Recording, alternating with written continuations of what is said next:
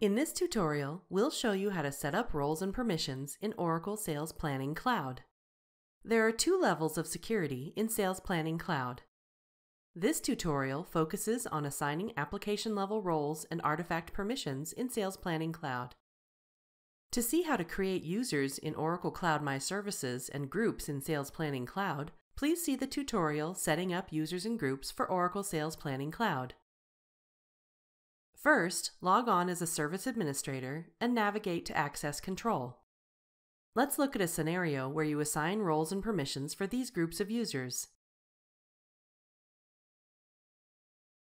First, let's look at application-level roles. Application-level roles grant permissions to certain areas or processes in the application. You can assign application-level roles to individual users or groups. I'll assign the appropriate roles to each user group. Next, let's look at artifact permissions. You assign users and groups permissions to artifacts like dashboards, forms, dimensions, members, and business rules. For example, you must enable access to the quota planning and advanced sales forecasting dashboards before users can use pre-built sales planning functionality. Permissions assigned at the folder level are inherited by dashboards and subfolders underneath. Giving users read permissions to a dashboard enables them to use the forms embedded there. You can also grant permissions to individual forms in the Forms Manager. Next, let's look at dimension permissions. By default, the measures, scenario, and version dimensions have security applied at the dimension level, which disables access for all users except service administrators. Grant permissions at the hierarchy or member level in a dimension to enable access.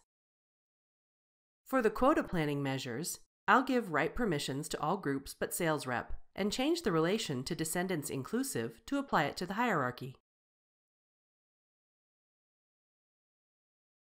For the forecast measures, I'll give write permissions only to sales managers and sales ops. You can also enable access to the entire dimension for all users by disabling security at the dimension level. Note: users must have access to at least one member in every dimension to view data.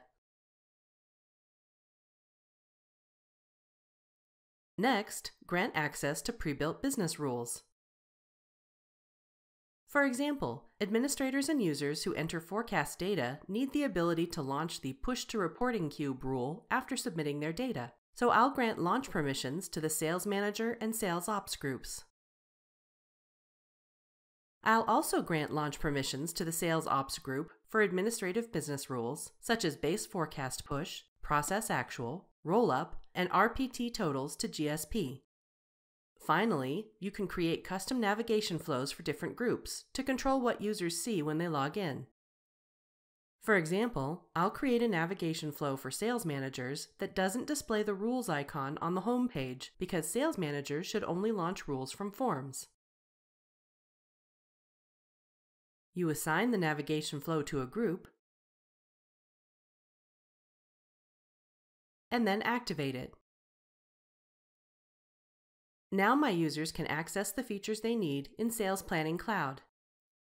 Note: you can use the migration tool to create a snapshot of your access permissions. Use the snapshot for migration from the current instance to another. Thanks for watching.